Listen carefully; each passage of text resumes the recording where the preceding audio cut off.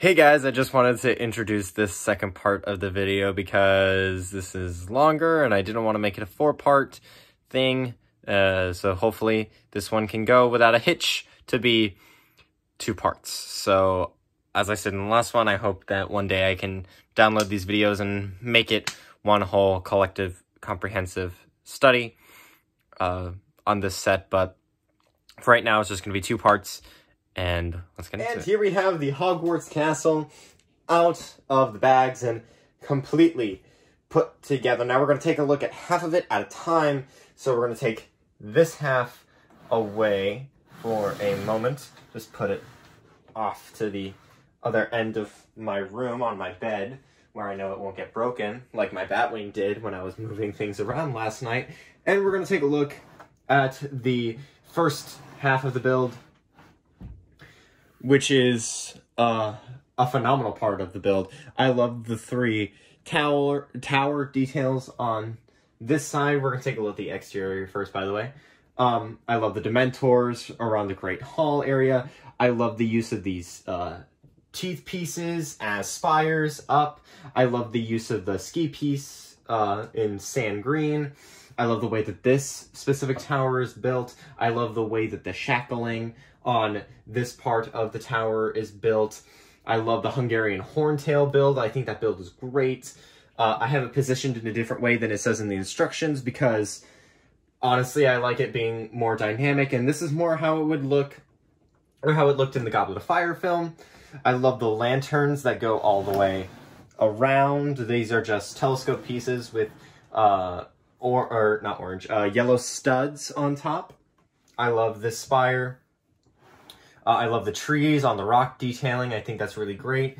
A note to anyone getting this set, pay extremely close attention because there are parts of the build that I and many other people have missed. And no, these are not unintentional. These are these holes right here where all these windows are. Those are intentional. Those are intentional gaps, as those are where the instructions tell you to take a gap. But especially be careful in these sections, the rock sections. Be exact and look especially at those, because those can trip you up. I know they did for me because I had almost the entire set built, and this had nothing to do with the rock set part of the set, but I know that there's definitely a part where I missed rock parts, because I had an extra one of the gray cheese slope pieces. So I know that I made a mistake there. But on the second half of the build, I'll show you where it was. I was missing a piece. And it's something that I noticed with a lot of other reviews of this set, like Holly on Film's review of this set was missing a part in one of the towers, and I was like, oh, I caught that. But I'm just saying, like, be careful when you're building this. I love the entrance to Hogwarts. It's just a nice build for the tower, and then with these these studs with holes with the yellow stud on top, just going into these bar pieces, kind of turning it around. I love the detail on the tower with all these stickers. I wish they weren't stickers, but it's okay. I love the usage of the 1x1 smoky plastic pieces right there. I don't know if I mentioned the Dementors earlier, but I love how all of them are positioned on these bars. I love the statue. I don't know if you can see it, but I'm going to kind of go a little handheld for this part.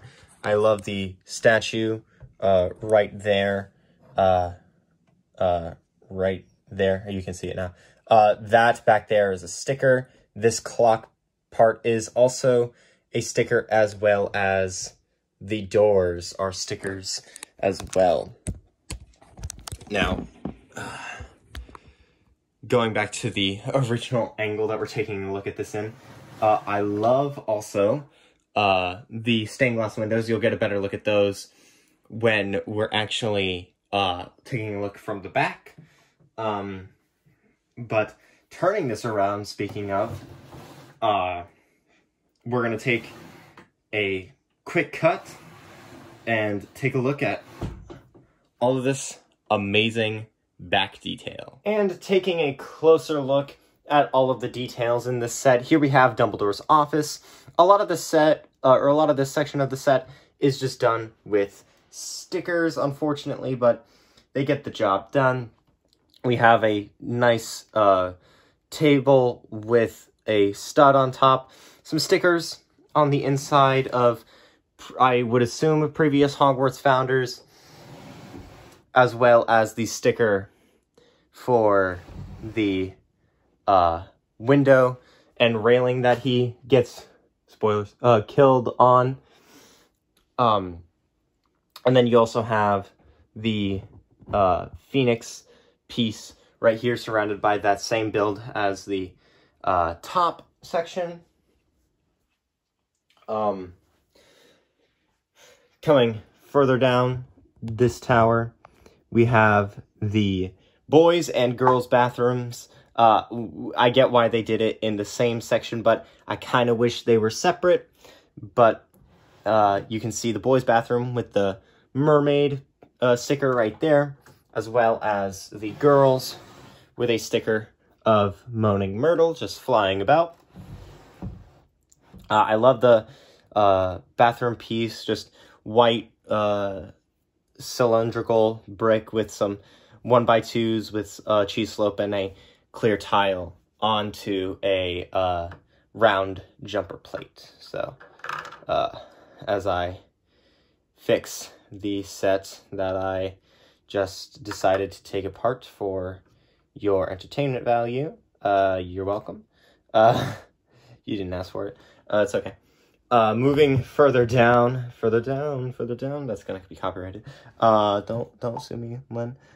You have the staircase, which is built very nicely, but just taking that away for a really quick second, you can see all of the stickers used for former Hogwarts students and faculty, and I really enjoy those stickers, despite them, you know, being stickers and me despising stickers, and I don't really like stickers. I'm sorry, I just don't.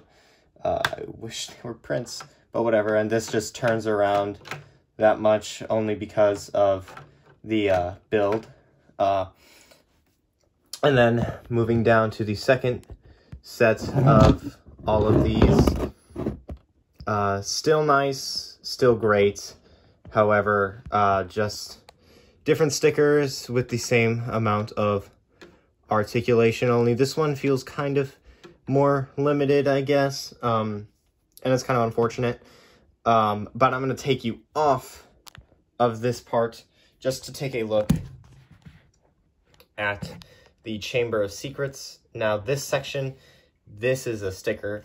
That sucks. It was a hard thing to put on, but it's whatever. So, just taking a look at what's next to it while we're down here so that we don't have to do it later is the actual Chamber of Secrets. You can see the Salazar Slytherin face in the back. Looks very nice. It is all brick built. The stickers kind of suck, but it's whatever. Got some nice snake pieces for the what is supposed to be 3 on each side, but I understand why it's not. And then the basilisk, and then you also have Tom Riddle's diary down there. And then here we have the Great Hall build. As you can see right here, we have Umbridge's declarations. None of them are really like that specific, but I'll probably flash up a picture up here just to show you if they are. You can see the Gryffindor flag, the Hufflepuff flag, the Slytherin flag, and the Ravenclaw flag, all of which are stickers, unfortunately, but it's okay. And then you have each table, which are just on jumper plates, so that's all cool and well and good. And then turning it around so you can see a bit more. You can see the stained glass windows better. Those are really unique builds, and I really liked those builds. It was really fun to do the stained glass windows. You can also see some torches around that area. And then you can also see, probably not very well, but the headmaster's and staff's table. You can see Dumbledore gets the gold spike on the back of his chair, and then you have the steps leading up to that section.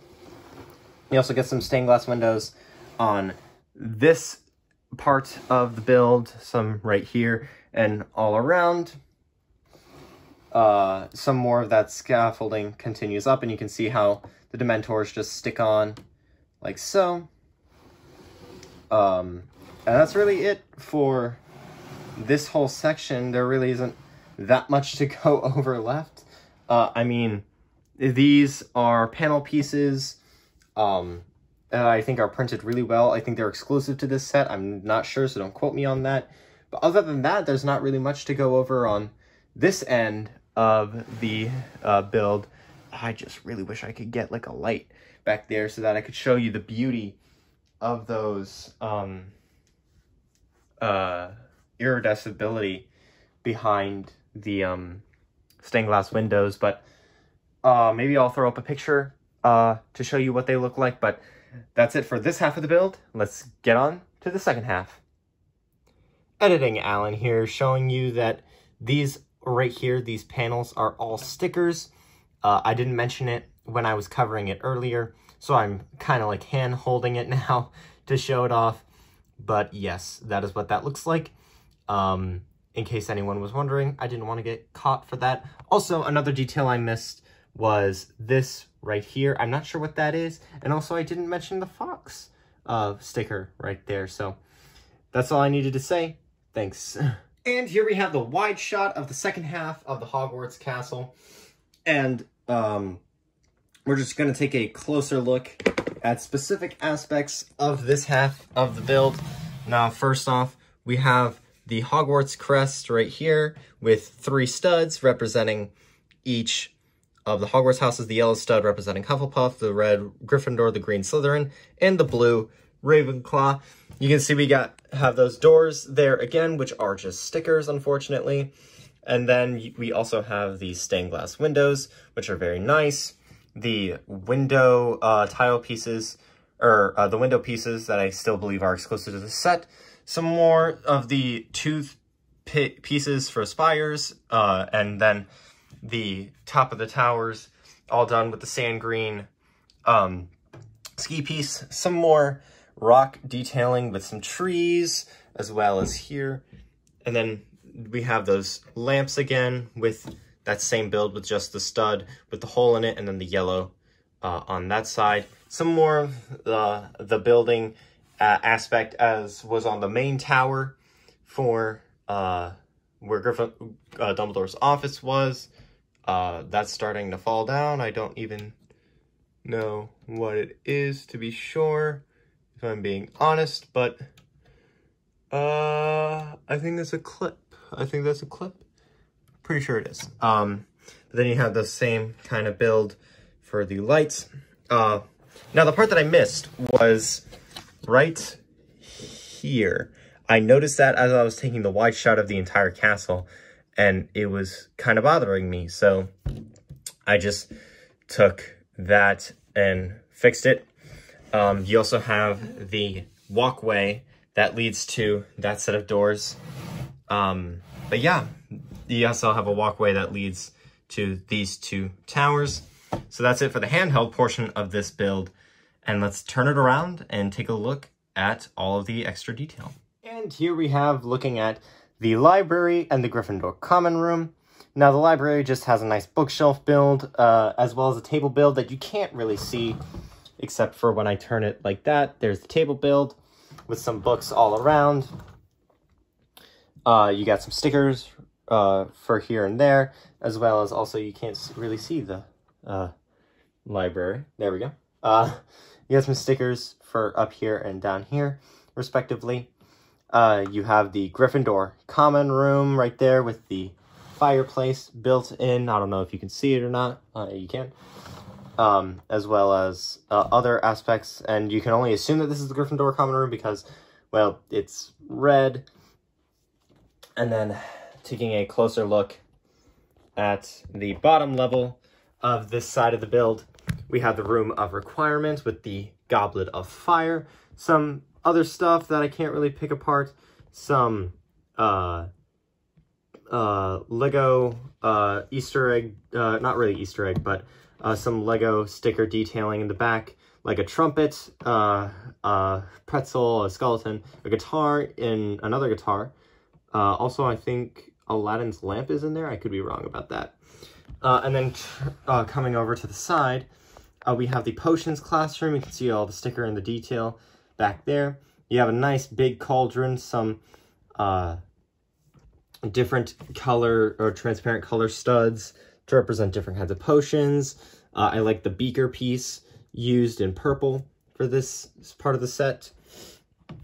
And then coming over to this side of the set, here we have the Mirror of Irisyd room. You can see the stickers really crooked because I'm bad at applying stickers, but you also have the Sorcerer's Stone. You have all of these fire pieces to represent the fire around Harry and Quirrell, obviously.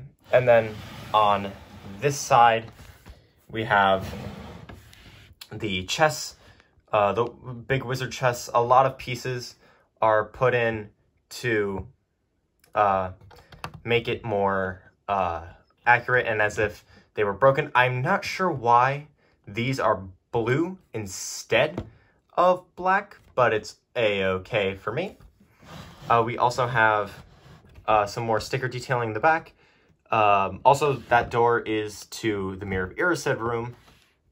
I just thought I'd point that out. I love the flying key stickers. I love the use of the broomstick piece being a paintbrush as well. And you get a singular one, and then you get two of the 2x2s, or 2x2s with 2 on them, and then you get the one right there. So we're gonna cut from here and move on to the upper levels. And moving on to the upper half of this set, here we have Umbridge's office with a plate piece, or a dish piece with a yellow stud there to represent the actual light fixture itself, as well as I'm actually going to remove that so you can see it all better. 4 white studs on the wall to represent the cat plates, some flower pieces to represent, I don't remember really, but then you also have Umbridge's desk and chair on the back.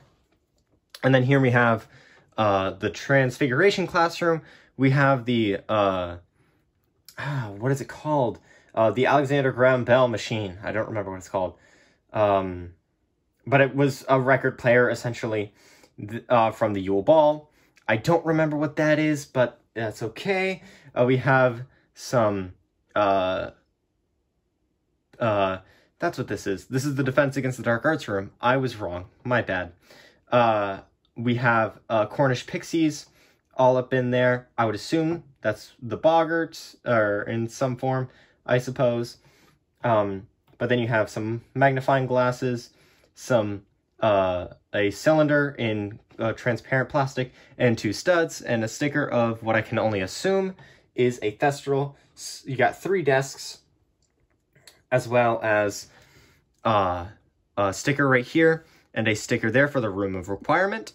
Another sticker that I absolutely love is the Chamber of Secrets has been opened, enemies beware, or enemies of the air beware sticker. I love that sticker. It's a great sticker. I wish it was printed, but I digress. Also, something I did not point out earlier is the fact that this tower is what I would remember as the Sirius Prison Tower. And there's another detail I missed that we're going to get back to as soon as we're done talking about all of this. I wish that the sonogram piece, or not the sonogram piece, that's for OBGYNs. I wish that the record player piece wasn't silver, but that's okay. I digress. It doesn't really matter.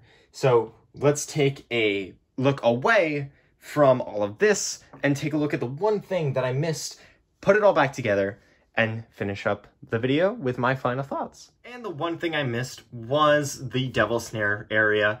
Now, the one complaint I do actually have about the Devil Snare section is that the Devil's Snare is green and not black, but that's okay, it's understandable.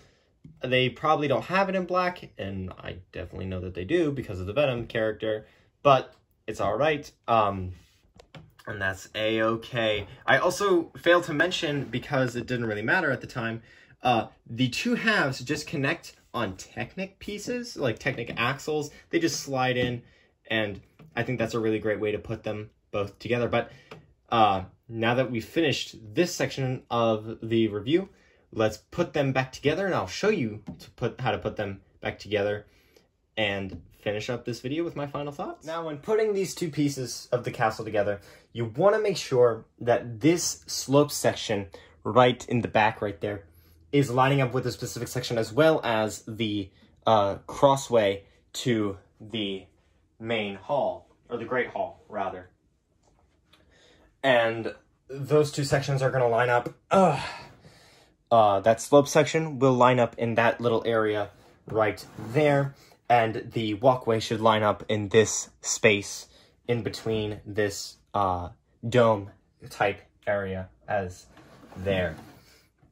And you really gotta keep a close eye, because one mess up and it's not going to go together, and there we go, off without a hitch. So overall, this set is extremely nice, and I'm going to bring in the other micro builds from this set as well, so that you can get a better justification of both the price point, kind of, as well as the scale, kind of this set. And wow, it's amazing that this set comes with a lot of these things, and it's a great set. I would highly recommend it. Having it is really nice in my collection. When I move out, I really hope that this becomes a display, not only a display piece, but a conversation starter. And I think, except for the excessive use of stickers, this set is perfect. I love the micro scale aspect of it, because it allows for a lot of the details to be there. One thing I do feel is missing is the astronomy tower, but that's okay. The sprout, or the garden center, or I just name a part of Hogwarts Castle as a piece of Walmart.